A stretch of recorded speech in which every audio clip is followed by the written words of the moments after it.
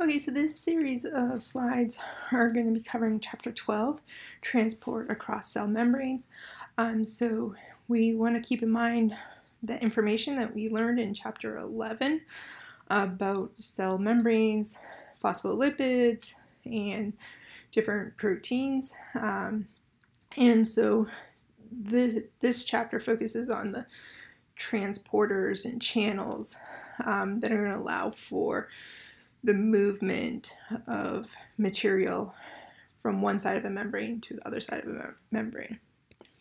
So we want to keep in mind, last chapter we talked about liposomes, right? And so if we just had a cell made up of the phospholipids, so if we just had this liposome, the only material that would be able to get inside the cell would be ones that would be able to diffuse through that phospholipid layer. And that would be really limited. So we can see here in panel A, it's only the purple triangles that are able to move in, but some of these larger molecules or these molecules that have charges aren't able to cross this phospholipid layer of the liposome. And so if we see in panel B, we can see if we add these proteins in to help with transport, this allows us to bring additional molecules inside the cell, but it also can allow us to have a change the concentration of these molecules that would easily diffuse inside the cell. Okay, so we can see that, we have these transport proteins that are actually going to pump out those purple our purple triangles, because we want to have an isotonic solution. We want the concentration to be the same inside or outside the cell, or if we're trying to create a concentration gradient, maybe we want a higher concentration of them outside the cell. We also have transport proteins that are going to allow those blue circles to come inside and out of the cell. And then we also have a transport protein that's going to allow for our green rectangles to go inside the cell. So we want to keep in mind that transport isn't always back and forth. That transport proteins can allow for transport in one direction. Some transport proteins can allow for transport in other directions. And we'll talk more about how this is achieved. Okay. So we want to keep in mind that for many of our reactions for the generation of energy, we need to have concentration gradient.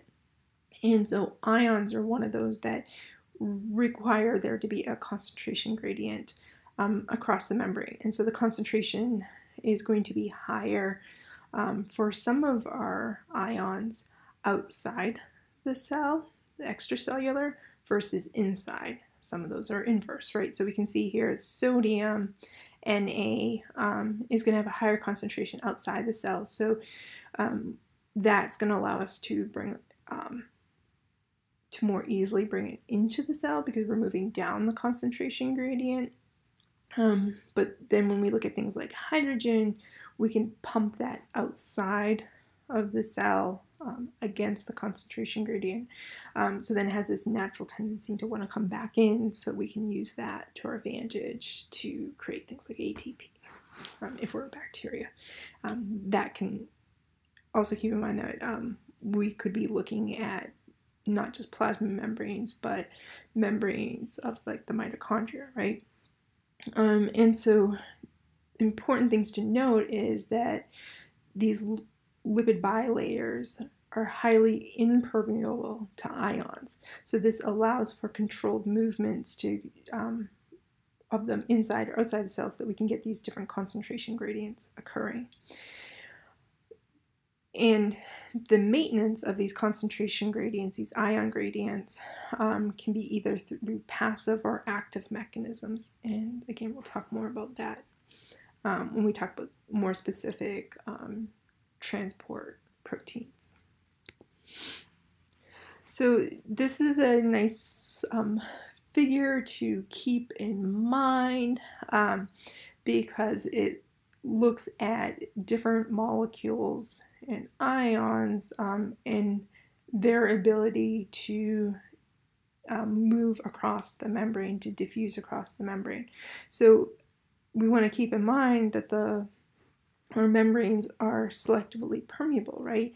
So there are certain things like small polar molecules, hydrophobic molecules, that are going to be able to move across the membrane, move into the cell relatively easily. So things like oxygen, carbon dioxide, nitrogen, some of our steroid hormones are going to be able to diffuse across and enter in the cell relatively easily. So they're considered highly permeable.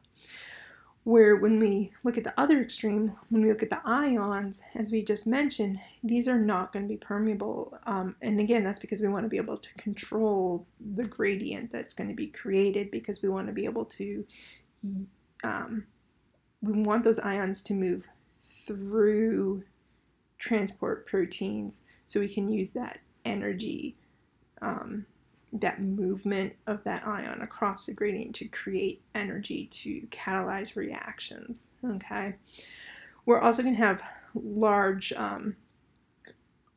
and small uncharged polar molecules, and your larger ones are going to be less permeable than smaller ones, right? So smaller molecules like water, urea, glycerol are going to be more likely to be able to get across the membrane, but for many cases, this is where we might have a channel, a pore to allow them to enter. So we'll look at the channel aquaporin that allows water to enter in, right? So water is not going to readily diffuse across the membrane like smaller nonpolar molecules. Okay, larger polar molecules are going to require transporters to get them across, because they're going to be too big to squeeze through that space of the phospholipids of the plasma membrane, and so transporting them across using transporters to do that would be a way to get them inside the cell. This also allows us to kind of count and regulate some of the expression of other enzymes that are going to be important in their metabolizing and utilizing those larger molecules, because we can kind of count them as they're coming in through the receptors. So when we look at permeability, when proteins are involved, we can have transporters or channels. So transporters are going to specifically bind to a substrate or a solute, and generally due to conformational or structural changes in that transporter, it then moves it inside the cell. And we'll look at that in a moment, some of this conformational changes that can occur. But again, keep in mind that this is kind of like is a controlled movement through.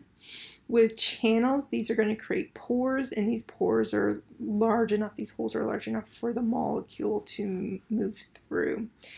So there's not the structural change. The channel is created, and the hole in the channel allows for the movement of the solute, kind of the substrate, the molecule that the channel is designed for to move through.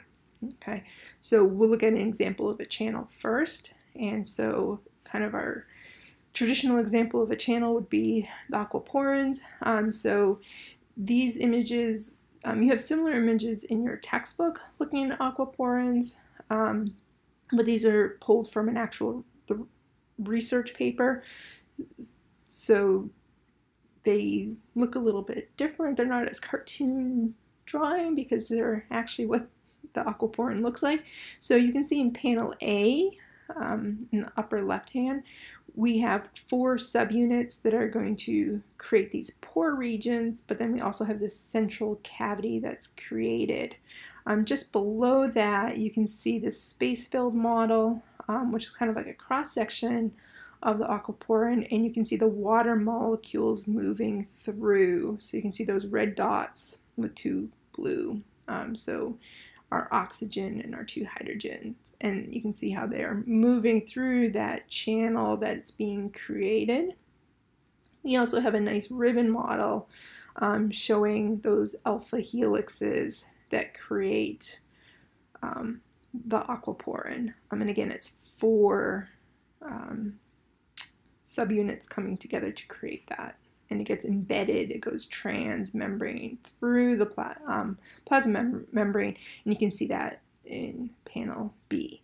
So again, you can see very similar images if you look at your textbook that are kind of simplified to show that. The last kind of figure I want to panel that I want to point out is this image that's on the lower right hand side. And so your textbook has a similar one, except it's turned, the colors are altered so that it has a blue shading to it, not this black and red shading. So I think they changed the color because they wanted you to think more of like water moving through. So all this, the kind of red cloud at the top and bottom, and those channels in between are water molecules. The area that is dark between that top and bottom cloud is where the plasma membrane is. And so we can see, hopefully, where we would have our plasma membrane, and then incorporated in there is our aquaporin.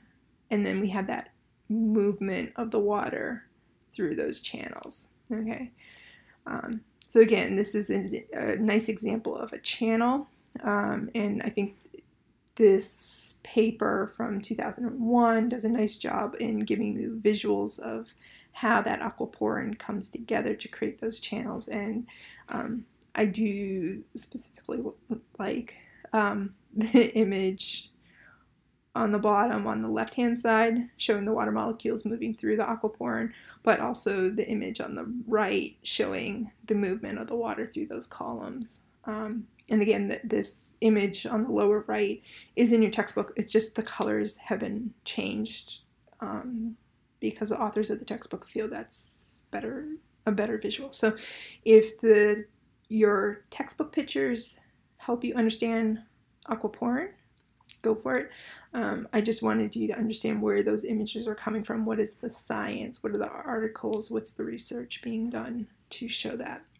And the kind of transition from what the information looks like in a research article versus when it goes to a textbook, which is for a wider audience generally. Okay.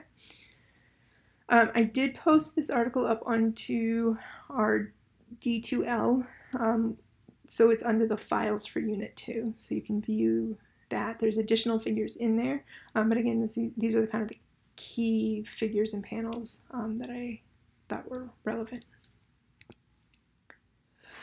So now looking at transporters, so transporters on like channels are going to have conformational change. So here we can see how this transporter, is going to have an A state versus a B state. And so when the solute comes in, it's going to be able to bind to that binding site. And that binding actually initiates a change in that transporter. So it actually kind of closes on the outside and opens on the inside, so it kind of inverts, right? And this allows then the solute, the substrate, to move into the cell. In this example, this is moving with the concentration gradient, so no energy is needed in order for this to happen. Once that solute, once the substrate on-binds from the transporter, it's now inside the cell. That on-binding triggers the transporter to go back to state A, where it's going to be open on the outside and closed on the inside. Those binding sites are empty. So now, because there's a high concentration of the solute on the outside, it's going to be likely to bind to the transporter and the binding site again inducing a conformational change to state B so that the solute is brought inside. Okay, so this using transporter are going to increase the rate of transport versus simple diffusion, right? So simple diffusion, for this to occur, because these are larger molecules, it would be extremely slow in order for these molecules to make it across the plasma membrane or across the membranes, and so the transporter increases the rate in which it's going to be transported in. Eventually your concentration gradient would be equal, so you'd reach isotonic, and so this wouldn't become as efficient, and so that's why it starts to kind of plateau out. So as an example of a conformational change, the lactulose transporter, as you can see in this image, on the left-hand side, this would be equivalent to the A state. You can see how it's going to be open on the extracellular side, on the outside. So this allows for lactulose and a hydrogen ion to bind. When we have this binding occurring, then we have this shifting of these subunits, of these alpha helixes, so that they're now closed on the extracellular side, and they're now open on the cytosol side, on the internal side, and so this would then allow the lactulose to come in. Just an important thing to note is that hydrogen is acting as a cofactor, allowing for conformational changes to occur that make lactulose more likely to bind.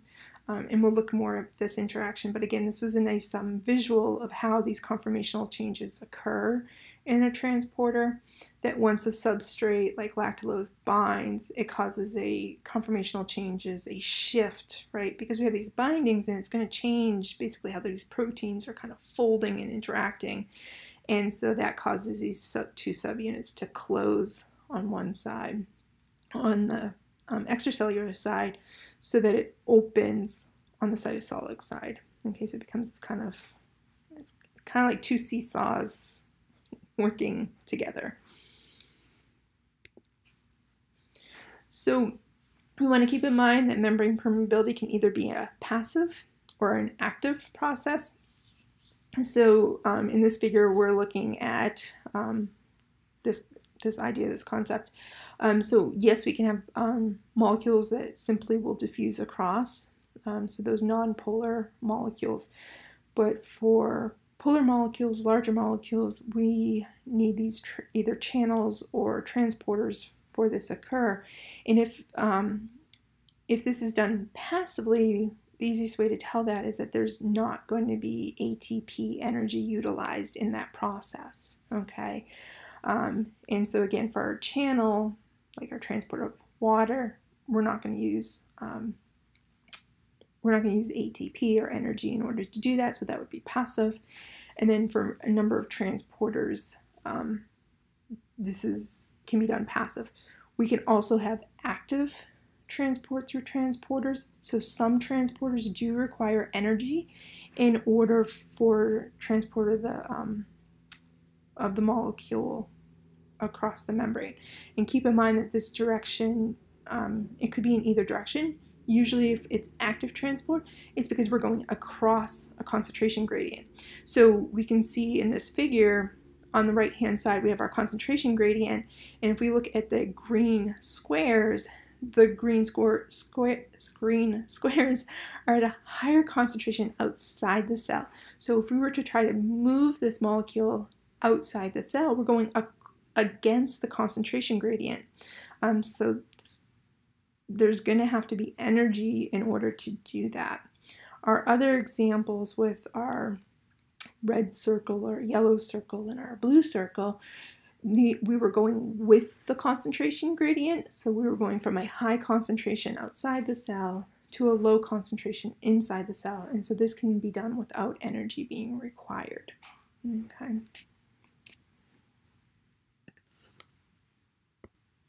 So another concept in this chapter looks at electrochemical gradients and how they work in combination with concentration gradients. And so with electrochemical gradients, there's two components to it: the electrical charge of the membrane and then the ion that's moving across the membrane. And so there's three different events that can happen. So we can have an electrochemical gradient, but there's no membrane potential, which is shown on the left. In the middle, we have the electrochemical gradient with a membrane potential that's negative on the inside, or we can have an electron chemical gradient with the membrane potential that's positive on the inside. This concept of electrochemical gradients becomes really important in some of the biological processes we'll talk about later on, as far as the action potentials being generated, so that we can have like synapses, muscle contractions, and such. So important concept that you'll see in other classes like anatomy and physiology when we're looking at biological systems as a whole. So when we're looking at active transports, these pumps can work in three main ways. So we talked about ATP-driven pumps, that being where they're getting the energy from. So where we have, in order to move across the concentration gradient, so from a low concentration to a high concentration gradient, we would need ATP, which is converted into ADP. That phosphate allows that pump to pump out the substrate, the molecule that's being transported. We can also have coupled transporters, as you see in the left, and so these can either be where molecules are moving together in the same direction, symport, or they can be antiport, where they're moving in opposite directions. But with coupled transport, because of another ion or molecule moving with it, you can move across the concentration gradient. So you're utilizing that kind of energy in order to do that. And then the last way is using light as energy, and so a light-driven pump will use the energy from the light to allow movement through. So rhodopsin channel is a light-driven pump. So for concentration-driven pumps, again, they can be when we have them being coupled, they can either be symport. Again, this is where they're going to be moving in the same direction. So we'd have these coupled, these two molecules or ions that are being transported across, and they're moving in the same direction. Antiport, they would be moving in opposite direction. And with our concentration driven pumps, we can also have uniport, where a single molecule is being moved across. Okay, so just keep in mind when we're talking about transport across, uniport, where we have a single molecule moving across. So our first view, like in our early slides where we had a transporter, when we look at coupled transport, where we have two ions moving, we can either have them symport or antiport. Okay, and so to give you an example of some of these transporters, more specifically a symport, we are going to look at sodium glucose symports. So sodium glucose symports are also known as SGLT.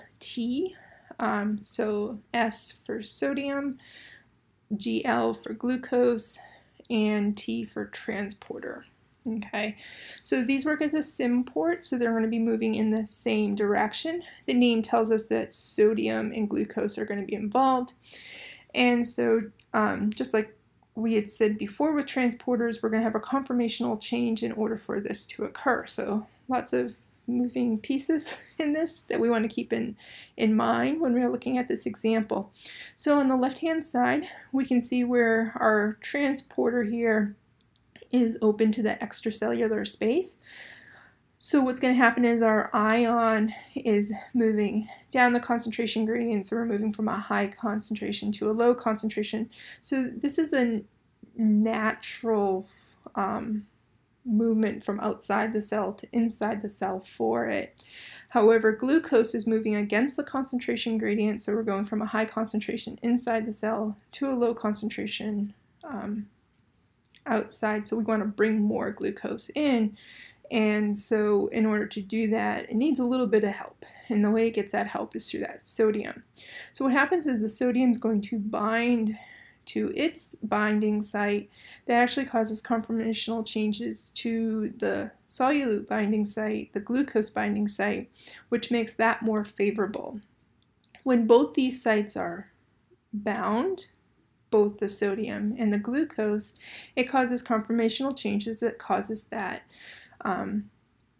causes the transporter to move from the A state to the B state being closed on the extracellular side and open on the intercellular side, the cytosolic side.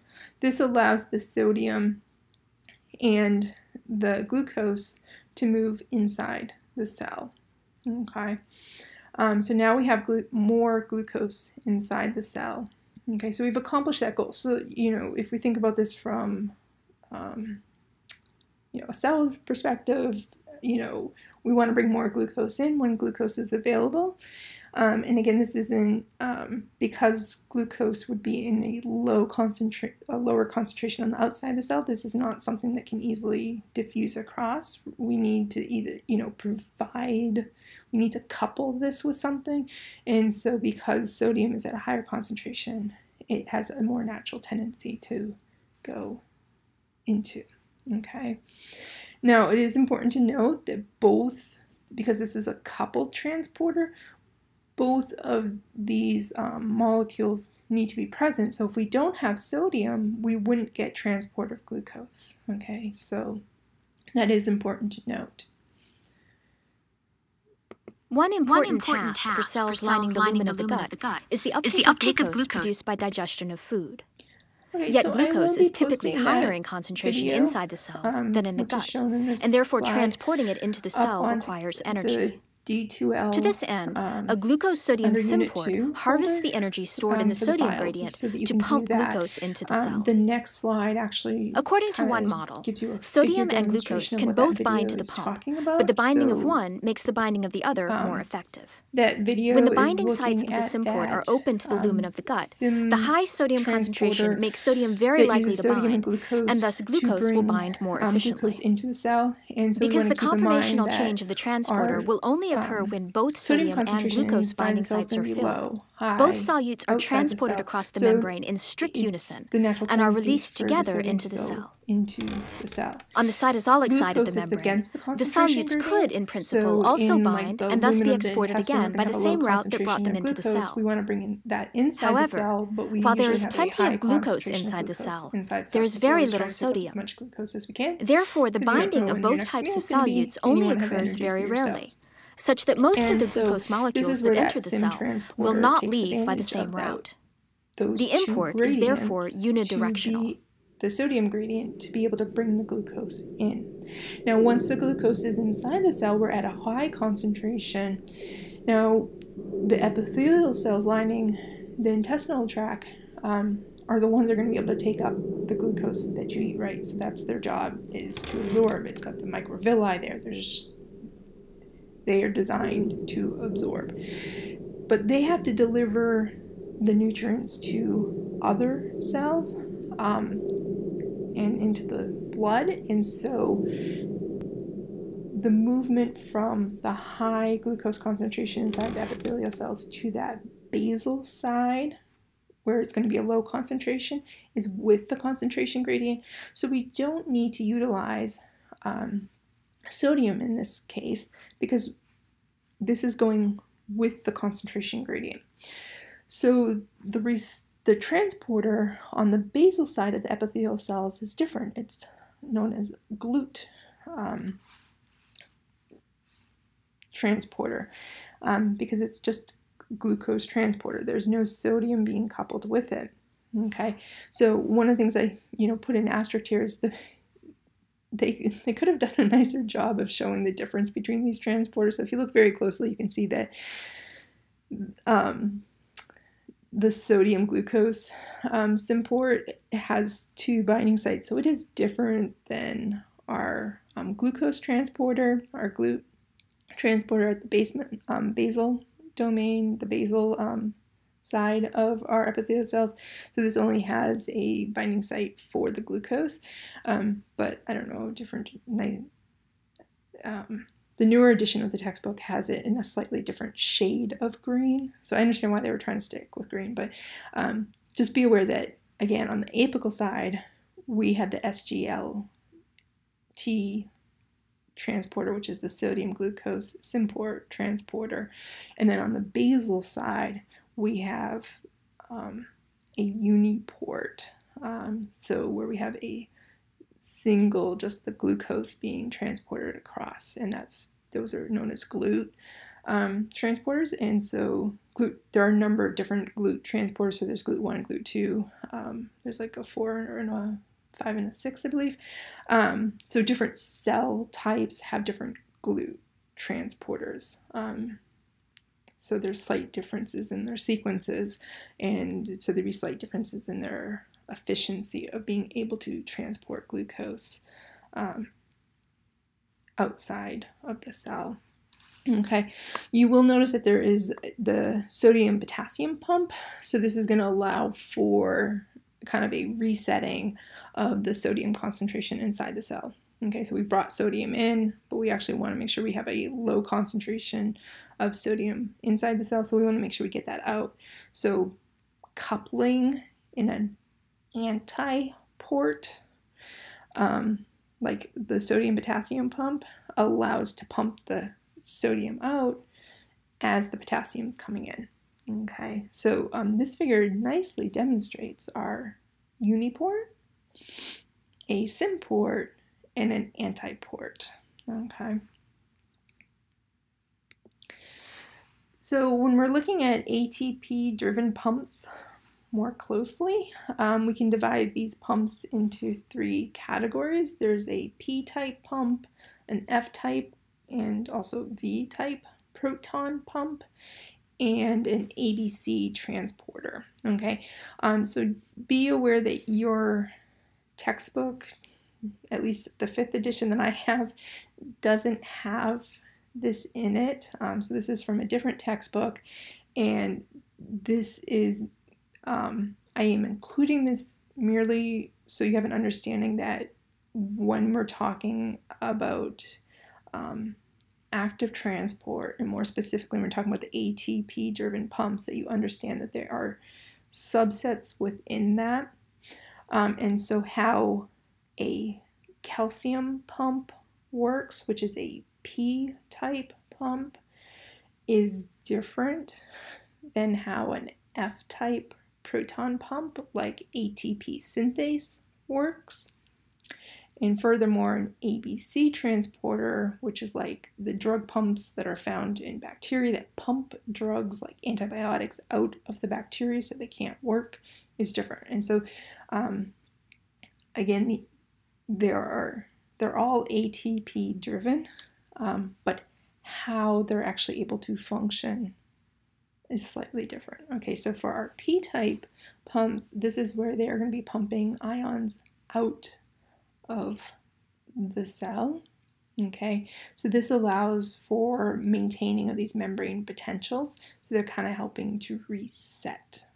Okay, with our proton pumps, these are working in the reverse direction, so we're actually going to be bringing ions in, and this is a way to actually generate energy, right? So we move the protons, if we move the hydrogen, the proton back into the cell, we can actually create ATP. Okay, so you can kind of think of P-type and F-type as yin and yang, and they're working together, right? So P-types are going to use ATP, where F-types are going to generate ATP. Okay. Now, when we look at ABC transporter, this is where we're going to have small molecules moving across. So it's not ions. Okay. So again, these small molecules might be a drug, an antibiotic, which would be harmful, or a toxin, which would be harmful to the cell. And so the cell wants to get rid of that small molecule. And so it's going to utilize ATP in order to do that. Okay, but it's not ions that are moving across.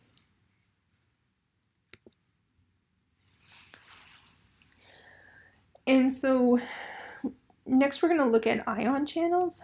So ion channels are going to be specific to a specific ion. So they're ion selective, and they can move from a open, closed state. Okay, and so when it is open, this allows the ion to move through. So this is another video that I will post up onto the D2L Unit 2 files. And so this just gives us a visual of the potassium channel and how it, in the video they show you how that channel allows for potassium to go through, but other ions such as sodium are going to be too small to actually move through that. And so our next slide looks at demonstrating that through figures. So here, if we look at our potassium channel, you can see how we have our alpha helixes, and what happens is it actually creates this pore, and that we have this selectivity loop. And so these selectivity loops, there's actually 4 of them, and so those selectivity loops allow for the ion to interact with it and move through. And so potassium is the right size that when it's going down the middle, it is actually going to feel force between all 4 of these selectivity loops. And so the natural tendency is for it to move through that channel, through that pore. Now, if it's a smaller ion like sodium, it's not going to end up having even distribution of those forces from the selectivity loop. So it would end up being off balance, off tilted, and so there's not going to be that movement of it through the channel. Okay, so this demonstrates how these channels can be selective in allowing different ions. Even though they have the same charge, the size of them is going to be different, and so that will allow the selectivity.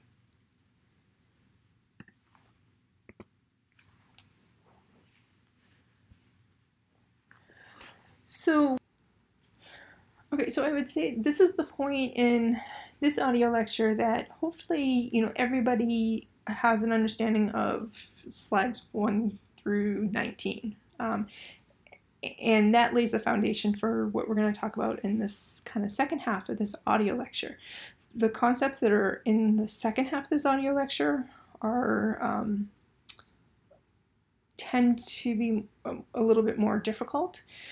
So these are the ones that I would expect that I'm going to have students are going to have questions about. So please contact me if you're not understanding these concepts.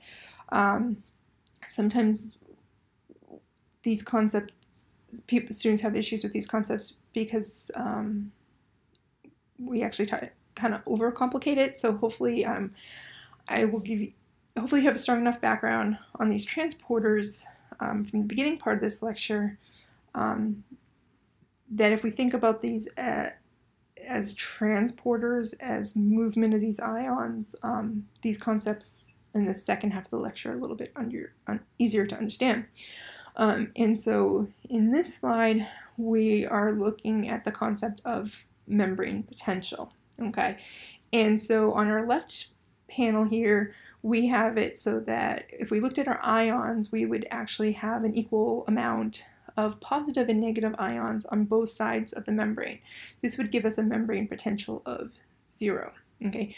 Well, the reality is that for animal cells, most membranes have a resting membrane potential, meaning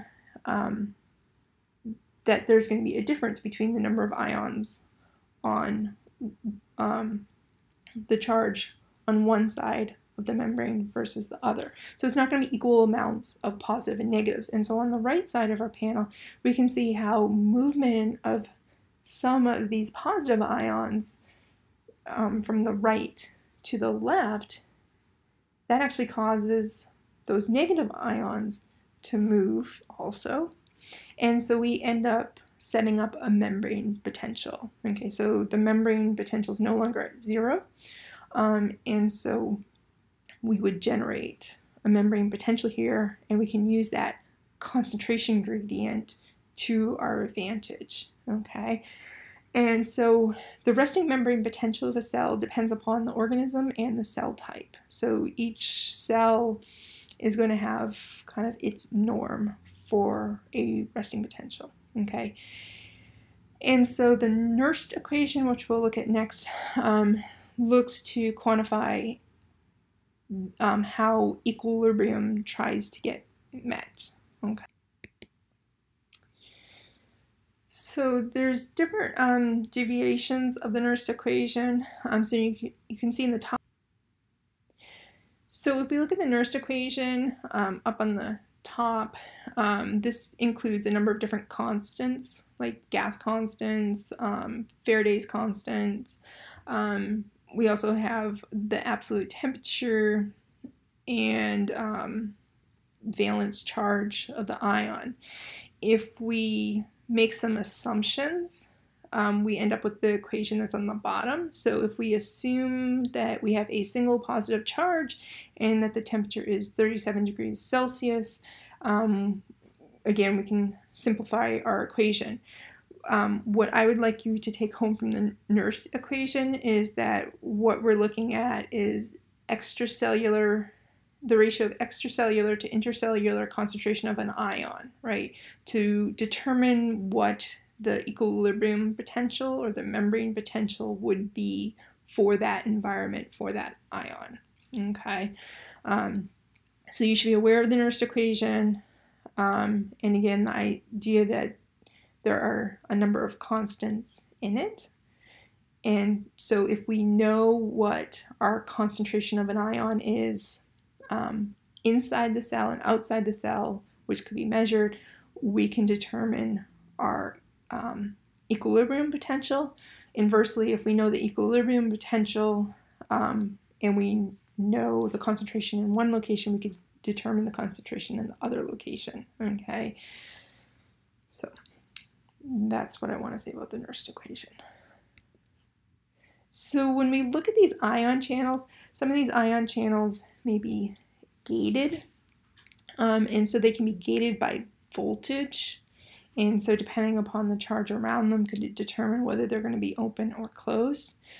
Some of these might be ligand gated, and they could either be ligand gated by an extracellular, which we see in that left example of our blue. So if the ligand binds on the extracellular side of the gate, it opens it up. We could also have an intracellular ligand, which is going to bind on the intracellular side, and so if it binds, channel would open. Okay, and then we can have a mechanical gate that allows for the opening and closing. Okay, so looking at ion channels and to kind of add another technique in our repertoire of techniques for learning, we can look at patch clamp. So patch clamp can be done in a number of different fashions. So we can have it where the cell is attached and the patch, the clamp, is applied onto an area of that cell, onto a channel. So our patch clamp is small enough that we're only getting like a single channel, so we can actually measure the movement of ions of the charge across that single channel. We can also remove part of the membrane so that we would only, so we're not looking at the whole cell, we're just looking at what that channel would do in an environment that we're controlling. So obviously you can control the environment of a cell to some degree, but there's going to be more variabilities if we have the cell attached. Okay, so we can do like a whole cell recording versus just a environmental single cell partial membrane. Okay, this clamp is attached to a computer system and to a voltage meter, similar to like if you know electrician, or you want to check to see whether a wire is live, you might have a voltage meter. It's kind of similar device is utilized, obviously one that's ultra sensitive, because the voltage going through like electrical wire is going to be different than a voltage going through like a single channel. But it's the same kind of premise, that it's actually checking for the movements of ions through the channel and changes. So in patch clamp, what you end up is with these recordings that you're seeing here. And so using this recording, looking at the changes of the altitude, we can determine whether the channel is open and closed and the frequency of it opening and closing. Okay, and so you can see here when we're at 0, this is when the channel's closed, but then we have this flux of ions through, and so that has this as a negative amplitude, and so that would be when the channel is open. So again, if we look at this recording, we can visualize this channel closed, open, closed, open, closed, open. It's thinking about open and closed. Open, closed. Okay. And when we look at an action potential, it's the sum of all of the ion channels. And so this is, with this patch clamp, we're looking at a single channel. And with an action potential, we're looking at a collection of channels to generate this membrane potential. So patch clamps and looking at action potentials are sometimes run on neurons. So if we look at the basic structure of a neuron, we have our cell body and our dendrites. And so information signals are going to come in through the dendrites. And then we have our axon, and this is where our action potential is going to be generated. And our axon can either be like 1 millimeter or 1 meter in length. So organisms like squid have extremely long axons. So we can look at the electrical signal and the action potentials that are generated across these axons. And then that branches out to the terminal branches of the axon. Those terminal branches would then be connected on the other end to another neuron, or to muscle fibers, where we're going to get at the endpoint some kind of action, some kind of response. So in this video, they're just going through the process of looking at these voltage gates in the axon. So I will post that video up. I'm going to move to our next slide just to talk about this a little bit more. So with voltage gate channels that are going to generate action potentials, these have to be in responsive cells or excitable cells.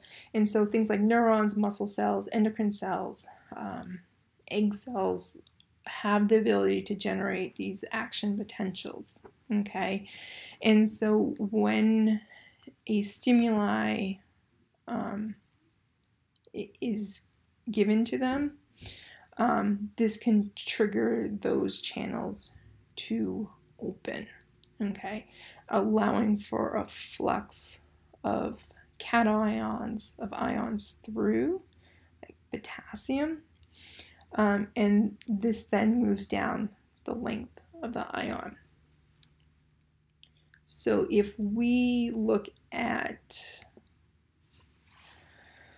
this setup, we can actually have patch clamps along the length of the axon, and we can measure the depolarization that is occurring. And so here we see where we have this patch clamp, 3 patch clamps on this axon along the length, and that the time that's being measured is milliseconds. So this isn't something visually we'd be able to see, but because this is being measured through a computer and software, they're able to detect this time difference between the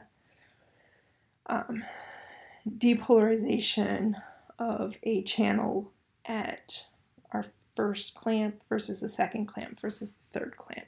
Okay, so to look at, and the reality is there's channels all in between these clamps. So if we look at our next figure, so looking at this nerve impulse, if we're looking at our top figure, we can imagine that this area, the blue, this is where our first patch clamp would be, and then we would have our additional patch clamps further down. And so we have this positive charge being generated on the outside of the membrane, where we have the white along our axon, and this is going to be generated because of that potassium leaking. And then as we have our channels, we can see how our channels are closed. These are our sodium channels, right? Because sodium is going to be at a high concentration outside, so it's going to want to come in. And so we have our closed channel. And then as we're following this along, we end up with our open channel that's going to allow the sodium to enter inside the cell. So we see that we have this change from the membrane being positive on the outside to the membrane being positive on the inside, because we've brought these sodium inside, right? So now that we've opened the channel, this actually starts to cause this propagation and causing other channels to become open, allowing the sodium to continue to flux in to and changing that membrane potential as it's moving down. Okay, so that again, if we had multiple clamps along this axon, we would be able to see that we'd have an opening at our first one, and that eventually an opening at our second one. And again, eventually is less than a millisecond. So this propagation, this spreading, because of this changing of the charge and going from a closed to inactive open state. Okay, so we're going to next look a little bit closer at these channels and how they're being controlled. Okay.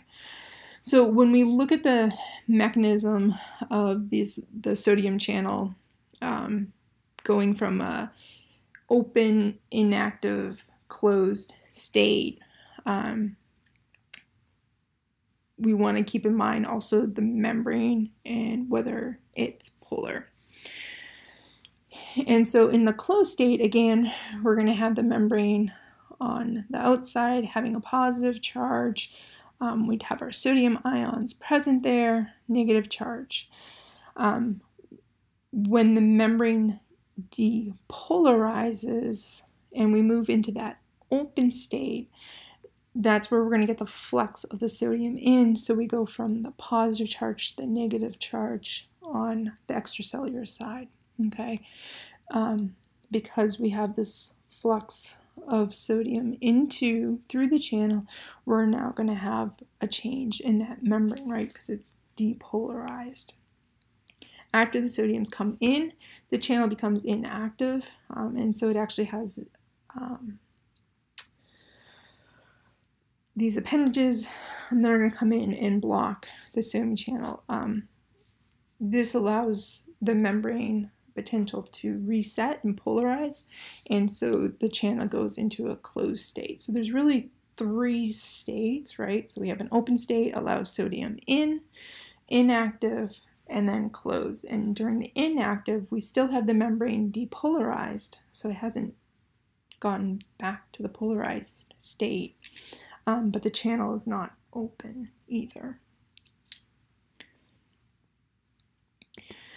to help in this process of having the action potential propagate along neurons, neurons are myelinated, and so this myelination, it's almost like an insulation of the nerve cell.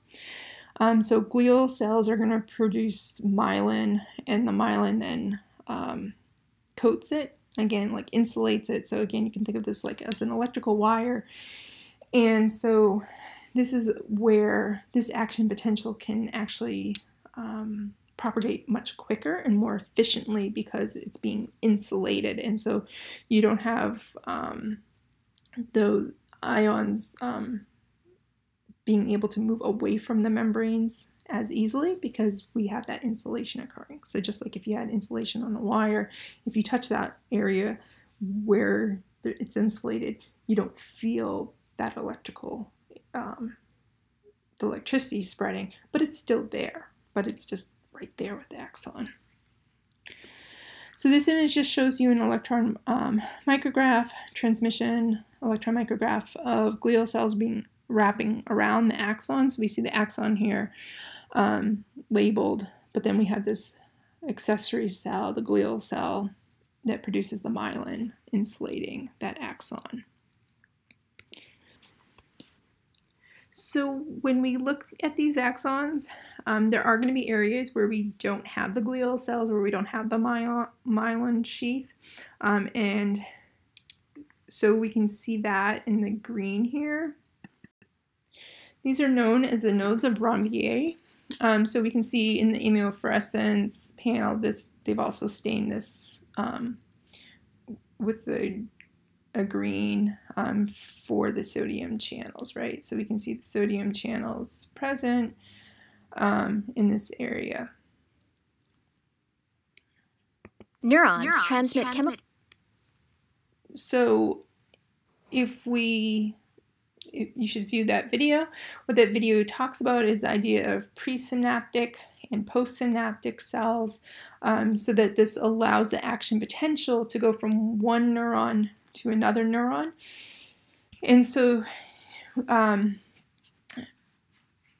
the synapse allows for a jumping of this electrical signal, but it takes the electrical signal from the action potential because of the sodium ions moving in and transfers this into a chemical signal through the synapses. Okay, so what in the video they look at is presynaptic and postsynaptic. Okay, so presynaptic is where the signal is actually going to be coming from, and the easiest way to determine which one is presynaptic is where do we see vesicles.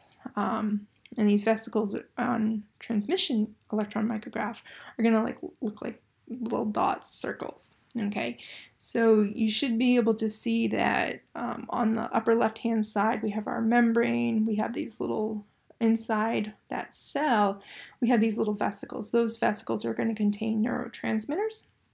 So this would be a presynaptic cell. The cell that is to the right of it, where we don't see a high number of these vesicles present, this would be our postsynaptical. So this is going to be the receiver of these neurotransmitters so that we can take the neurotransmitter and then regenerate an action potential. Okay, so again, the top left we have a presynaptic, then we have a postsynaptic, and then if we move to the bottom right corner, we actually have another presynaptic cell. And so either one of these presynaptic cells could receive an action potential. So a stimuli generates into an action potential because sodium channels open, allows sodium to flux in, causes a change to the membrane potential, and it propagates down. And then to make this signal continue to pass this information, right, because signal started all this, to take that and to move that onto the next cell, we need to have the postsynaptic cell that's going to receive that transmission, the neurotransmitters. So this is just showing you that synapse. So the synapse is going to be between two cells, okay? So there's a space, a synaptic cleft between there. So we have our presynaptic cell that's going to have the neurotransmitters in these vesicles, synaptic vesicles. So the neurotransmitter, the vesicles are going to undergo exocytosis. So they're going to fuse with the plasma membrane and release that material into that synaptic cleft. We then have our transmitter gated ion channel, right? So when that neurotransmitter binds to the extracellular side of that gated ion channel, it is going to cause that gate to open. So we can see that in the lower panel where we have the gate is now open. So this is going to allow sodium to enter in. We'll get the depolarization and then the propagation of the action potential. So we do want to keep in mind that these gated ion channels can either be excitatory or inhibitory. So looking at the neurotransmitters that will move from the presynaptic cells to the postsynaptic cells, they can either be excitatory or inhibitory. So with an excitatory, they're going to open up sodium or calcium channels. So things like serotonin, acetylcholine. We can also have an inhibitory, and so these are going to open up potassium or chlorine channels, right, to reset, to not allow for that action potential to be generated. And so GABA would be an example, or glycerin. And we also have synaptic transmission that can be modulated by co-transmitters. So these are going to bind to G protein coupled receptors such as nitric oxide or neuropeptides. So we'll talk about some of these G protein coupled receptors later on in the semester when we talk about cell signaling. Okay, so again, just adding to the complexity of action potentials, you should just be aware, you know, we have neurotransmitters. Those are going to get, those are going to move across the synaptic, move across the synapse into the synaptic cleft, and depending upon what channel they bind to and open, will end up giving you a difference in response, because whether you'll be able to generate an action potential or whether you will not be able to generate an action potential. Okay.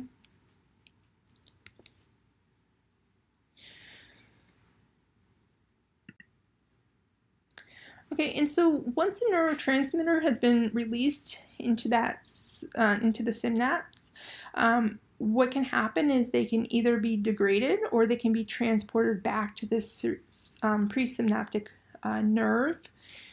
So they can undergo endocytosis back in, and vessels would be formed. And so keep in mind that certain drugs are going to actually affect how these neurotransmitters work. So keep in mind, GABA is an inhibitor. So barbiturates are an antagonist. So they're going to mimic the effect of GABA. So we're going to have a more inhibitory effect. Prozac is an inhibitor of serotonin reuptake. So once serotonin has been released, which is an excitatory neurotransmitter, once that's been released, Prozac doesn't allow for the reuptake of it. So you've in a way kind of depleted your serotonin. So it decreases the ability to excite, to generate these action potentials. Now, one synapse that is biologically of importance, so if you're studying A&P, you'll definitely talk about neuromuscular junctions, and you talk about skeletal muscles. And so these have specialized chemical synapses. So this is where we have with a neuromuscular junction, we have neural tissue, and muscular tissue. coming together. So the presynaptic piece is going to be neural, and the postsynaptic piece cell is going to be muscular. And so that controlling the motion of skeletal muscle is achieved through these neuromuscular junctions. Unconsciously, this is also, our smooth muscles are controlled in this way too. So our muscles are going to have nerves innervating them. The neurotransmitter is going to be acetylcholine. And so the muscles have receptors that allow for the recognition and the opening of channels so that we can get depolarization of the muscle membrane and allow for contraction of the muscle fibers to occur. So if we look at the mechanism of muscle depolarization, we can look at it as a 5-step process. So we have our axon, we're at the terminus of the axon, and so we're going to get depolarization. So we've had this action potential generated along the axon. It's now gotten to the terminal end, so we're going to have acetylcholine being released by the axon. We're going to have receptors on the muscle side that are going to be able to bind the acetylcholine, and this causes the sodium channels to open, so an influx of sodium comes in. This causes a depolarization, and neighboring sodium channels are going to open. Because of this depolarization, we're then going to get calcium channels to open. And then with the calcium channels open, calcium is able to flux into the sarcoplasmic reticulum, so a specialized feature that we see in muscle. And because of that flux of the calcium in, this now allows for the muscle fibers to contract. Okay, so again, complex process, but if we think about the channels opening, what we're seeing here is we're seeing channels, one that is a ligand gated channel, right? So our acetylcholine channel is gated because the ligand, the neurotransmitter, binds to it and it opens it up. And then we have these neighboring sodium channels that are voltage gated. And so when we get that depolarization of the membrane, that changing of the positive membrane on the outside, that becomes negative, that causes those channels to open. Okay. So again, just think about these different channels and how they're being controlled, okay, to kind of link it back to that beginning of the lecture. So when we look at the acetylcholine receptors, it's a pentamer that makes it up, and so we can see that we have 5 subunits. So we have 2 alpha subunits and 3 additional subunits. And you can see that in the transmembrane domains, we have our alpha helixes, but we also have some beta sheets in our extracellular domains of these subunits. Okay, and so what happens is that there's a binding site, and again, acetylcholine is going to bind to that binding site, and it causes a conformational change that then opens up. Okay, it will open up, takes these extracellular domains and bends those back. So now the channel is open so that we can have influx of our sodium. And then as our neurotransmitter dissociates, it becomes closed again.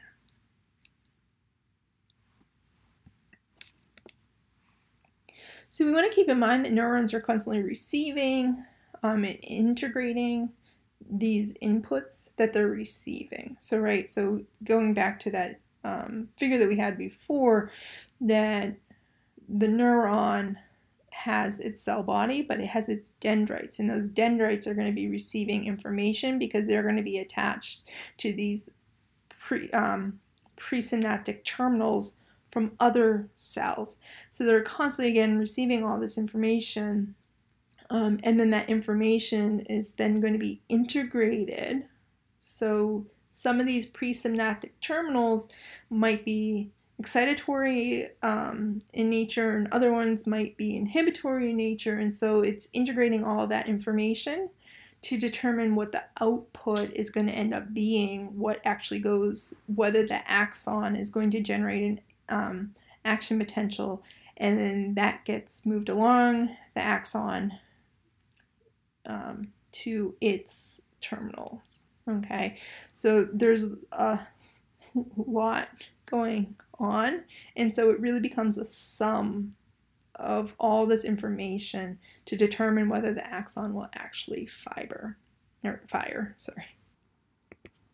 So in these panels, this is just demonstrating by pretty much what they would have done is done like a patch clamp on a axon.